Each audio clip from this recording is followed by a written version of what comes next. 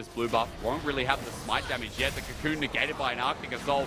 And now JJ in a bit of trouble. He has to rappel up, but no direction to go. Mako's coming in. JJ flashes away, but matched by Carter gets the permafrost down. JJ about to go, and first blood over to Wavo with a smart punish. As now Leaves taking the damage. Lights out though, so he can't help out. As jumping in, Fofo has used all his mana up. Xiaohu now slowing him down, sending through the flash. The light binding was so good. Scatterwing comes through. Wavo might just find yet another kill. The early game was meant to be EDG, but now with yet another summoner, the 5-head is exploding on my screen.